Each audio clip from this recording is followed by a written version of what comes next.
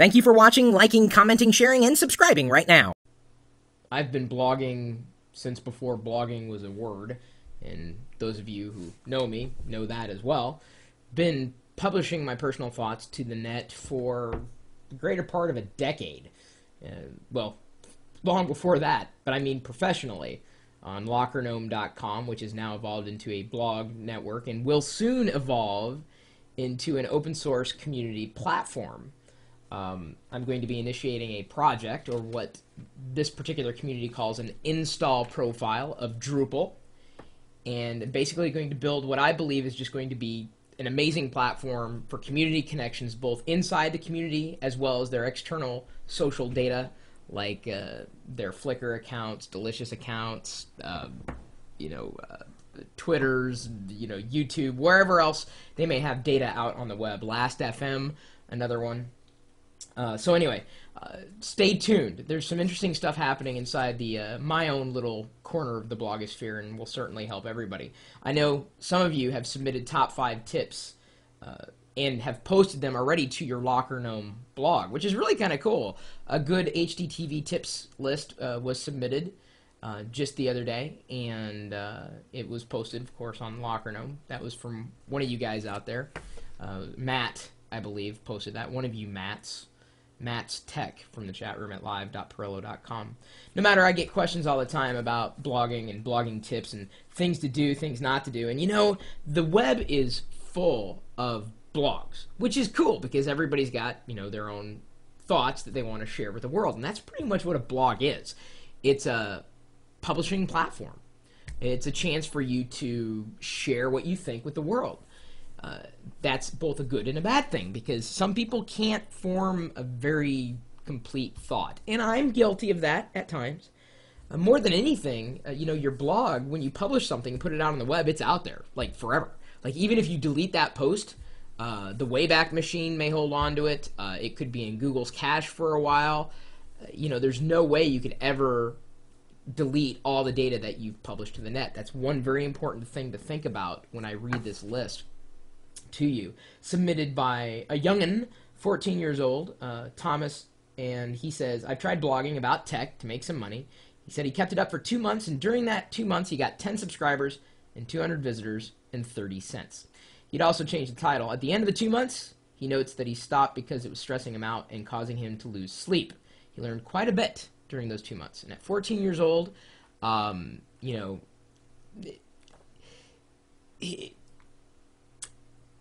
I'm glad you tried, and I'm glad you shared these tips, and we're going to see if they're applicable to everybody, not just people who are, maybe in Thomas's age range or in my age range, or in an age range well beyond.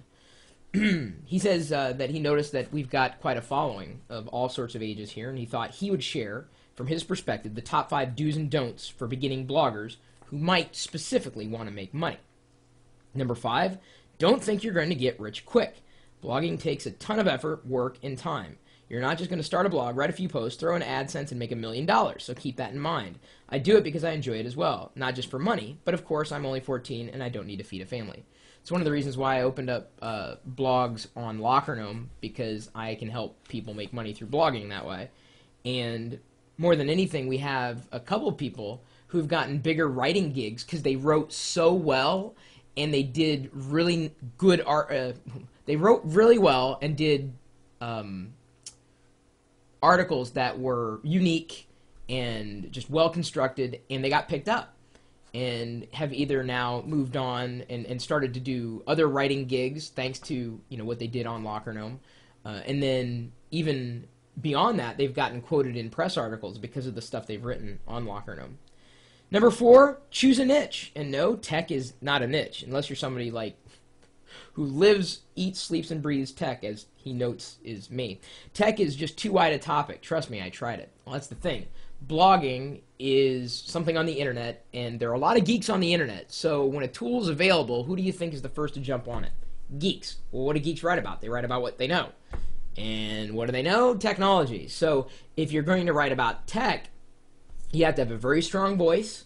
You have to be dead on. You have to, just gain such a strong following that it's going to make it worth your time. Maybe not monetarily, but certainly in terms of the amount of people that you're going to reach. So he said, so what should you blog about, you ask? Well, make a list of your top 5 things to do. Those are all potential blog topics. Blog about what you like. Otherwise, it'll get boring and become a chore. Why do you think I've been encouraging you guys to submit top 5 lists? Many of you have either blogged, you've thought about blogging, you just don't know what to blog about. You make a top 5 tips list. It is amazing fodder for a blog post. It's amazing to share your knowledge with the rest of the world. And if you boil it down to 5 or so topics, it's enough, especially if they're very, very, very, very, very unique points that you're bringing up. I mean, just saying top 5 ways of picking up a remote control. I mean, well, you can pick it up this way, you can pick it up this way, you can pick it up this way. I mean, you can only pick up a remote control so many times. Number 3, do read other blogs in the niche that you choose. It's very important. It keeps you up to date on the latest news in your niche and will give you an idea for post. If a feed reader is a good way to go, then try it. I would also recommend reading problogger.net for more tips on making money blogging. Well, the thing is that when you have a lot of people talking, who's listening? It's important to participate inside a community, but it's also important to participate in a targeted fashion. You know, I'm just an information junkie. I'm constantly consuming, constantly trying, constantly learning. And so my path is anything that can help me in my professional career, in my personal life. And so it's less about, I mean, yeah, I'm interested in technology, but I'm more interested in how technology impacts our lives. And how technology impacts your career, even if it's not in technology. But he makes a good point. You know, knowing what the rest of your particular community is talking about is important. But sometimes walking into somebody else's community and being silent for a while and just observing is equally as important. Number 2, do comment on other blogs in your niche. This will help you get your name out and drive traffic to your blog. Newsflash, cool post, man, is not a comment. Comments are well-written tips relating to the post or an answer to the question in the post or other comments. It's conversation. This is why I think a lot of blogs and blog commenters, this is why and where they fall short. They may have an amazing tip, but if that's not related to them directly as their name or their identity on that site or throughout the internet, then sometimes it gets lost in the fray. And that's a big issue that I think, you know, certainly bloggers are going to have to wrestle with. Comments in bloggers are going to have to wrestle with. It ties back to you and the value that you're providing and the experience that you're sharing in any particular blog post, whether you're writing it or whether you're commenting in it. You know, I'm now collecting quite a few very useful comments in my blog posts, and it's not because I beg for them, but I ask. And sometimes that's all you got to do is ask, well, what do you think? Or pose the question. You would absolutely be surprised at how much more you'll get from your audience if you ask direct questions instead of leaving it up to them to decide whether or not they're going to leave a comment or not. Number 1, don't rush into it. Plan ahead. It's probably the single most important thing when you start a new blog. Choose a name for your blog, get a domain, get a design, and get hosting. I would also recommend writing a couple of posts to get you started. Do all this before you launch. Also, budget in a little money. You'll need it for hosting, and you may want to buy advertising. Remember, blogging is a big commitment. It takes a lot of time to run a good blog. He notes here where he fell short. I didn't plan ahead. I didn't get hosting. I used a free host. I didn't get a design. I was still designing the blog a month into it. And I didn't comment on other blogs. There are so many other things out there you can say about blogging. These are just some things that stood out for me. To learn much more, you know, go to Google, search blogging tips, or, you know, ask other people who are hanging out in the chat room. They are probably bloggers as well. He happens to be at flight.tumblr.com, Thomas. And, you know, I've always said this. It's more important as a blogger, if you label yourself that, it's more important for you to be outside your own blog than concentrating on your own blog. It's much more important to look at how you're interacting in the community rather than what you're doing here. Because the only way of getting people to pay attention to what you're doing here is by doing things out here. and I can illustrate it quite clearly. How did the people who have voice in the chat room right now, how did you guys find me?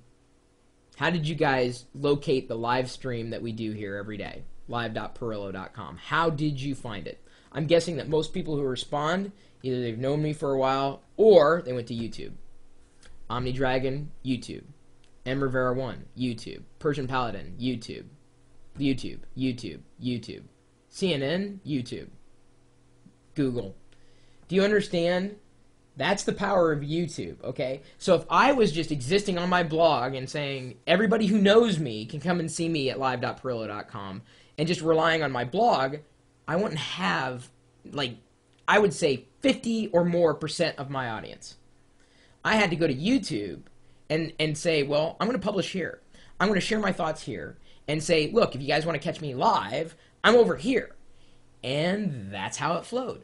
So I had to interact outside my community, outside my blog, to get people to pay attention to what I was doing. That's why YouTube is so important. It's why I do what I can on YouTube.